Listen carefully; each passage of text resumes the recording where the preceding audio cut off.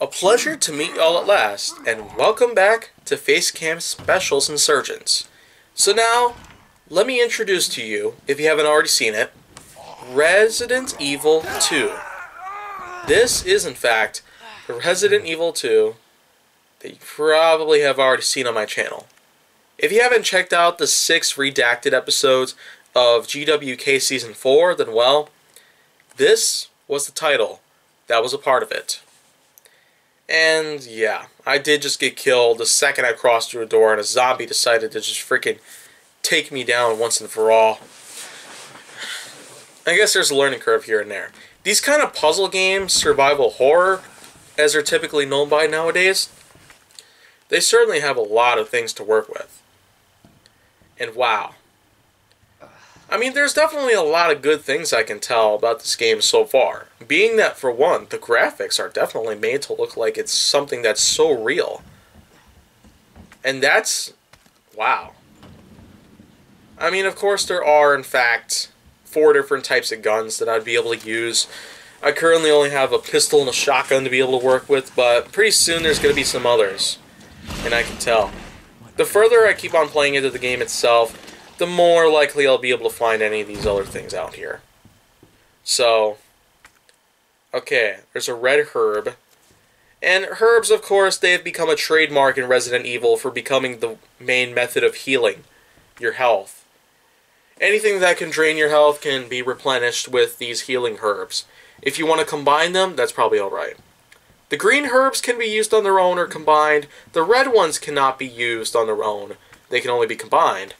And I also know that there are blue ones. Blue herbs, I found that they can be used to cure any poisons that could be in you. Well. Okay, it needs that, okay. But how am I going to be able to find one? How am I going to be able to find something like that? Okay, maybe I got to put something into the hard drive right there? Yeah, that's probably what I got to do. And I guess I could tell at this moment that this is another one of those titles where, okay, I found a battery. Wow. Okay, that's... well, supposedly that's the detonator for getting into that barricade that is in another part of the building itself, but of course there are all these safes and the like, and I had to look up how to put in the right combinations, which I guess that's something you can hardly ever do on your own, but with some of those padlocks and the like, that's something you could probably find out on your own, but yeah. And I just used some herbs so I'd be able to heal myself for good. And alright then. And so now what I'll be able to do here is that apparently there's an armory in here with another gun nearby.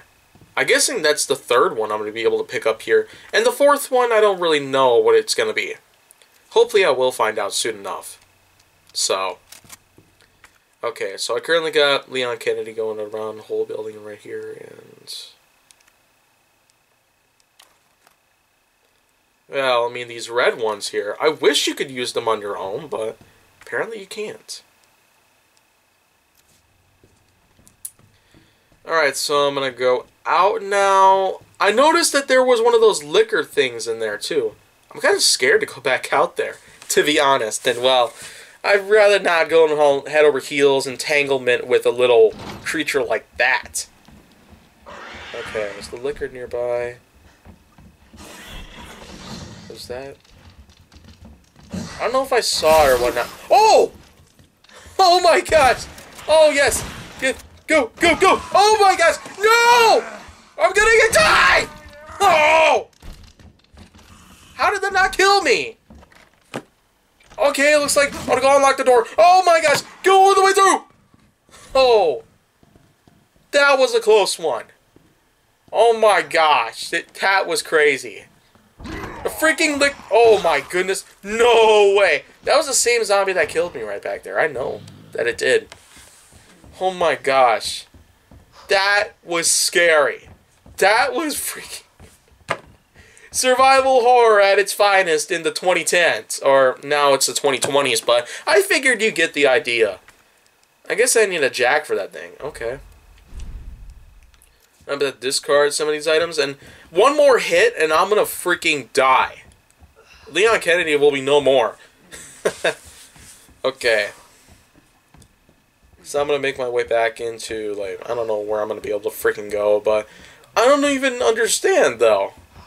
Survival horror is definitely something of the type. Be able to conserve ammo, and that's how I'm going to be able to live. But if I don't, then I'm going to freaking die. I guess that's the big picture about it. These survival horror games go, oh my gosh! Oh my god! How did that not kill me either? I fell through the freaking catwalk. It was like a wooden board sort of catwalk in a way. It's not really the traditional metal ones. I fell through that, and I freaking lived. How crazy is that? And where does that door over there even take me to anyway? Maybe it takes me somewhere else in the building that I haven't already been into. Okay, so this right here must be the part where that barricade is. Yeah, it looks like it is. So I'm going to put up that detonator to it, and okay.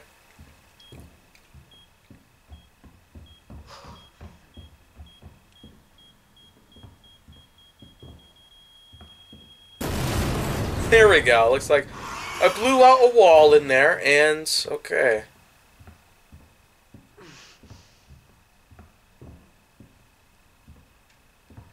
Alright, so, alright, looks like I found something in here.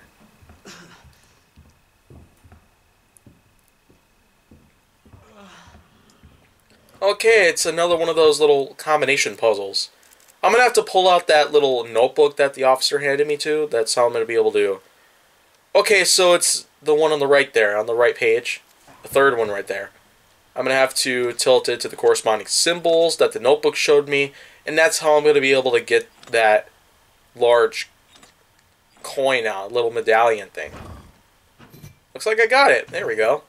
I got it. I got a third medallion right there, but I'm not really positive around here, but I'm more than certain that I'm going to be able to open that secret passageway in the station itself. So, okay. Just what am I going to be able to do here? Oh my gosh, another one of those lickers. I'm going to have to get out of there. Oh crap. Oh crap. Is it chasing behind me? Oh no! Oh! Oh! Oh no! I died! Oh! No way! I freaking died from the liquor again.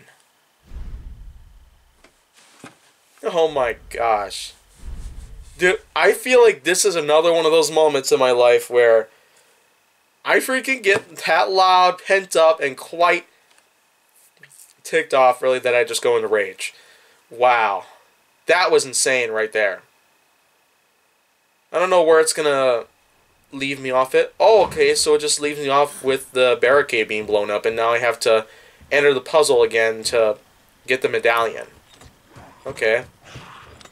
So just going with the same symbols. I remember them this time, so let's get that medallion out of there. So I'm going to pop it in. There we go. Looks like I got it again. I guess the real problem that I'm going to have, though, is crossing the lickers again. They're going to get me again. I know that for sure. So I'm going to inch up slowly and see if they... Oh, gosh. It's still coming out of the ceiling. Oh, yes. Blasted a few times. That should be able to work. I hope it does work. Okay, where is it? Where did it go? I also heard that I'm supposed to be able to use a flashbang or something. Oh, crap. It just swiped right at me. Oh, no! It's gonna kill me again! No! Oh, my gosh. No!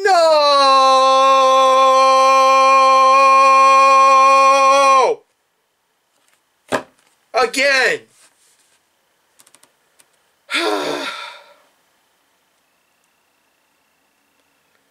Wow, I mean, just look at that.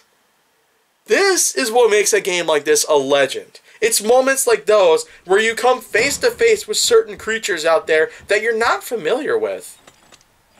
And not to mention all of these pretty nice puzzles, actually. like these combinations that you have to enter in. Sometimes you'd have to look up the combinations, like in the safes, for example, but I guess it's totally worth it to be able to cheat sometimes, to be able to find out what kind of codes you need to get. Okay, I'm just going to make a run for it. I'm not going to do anything with the Lakers.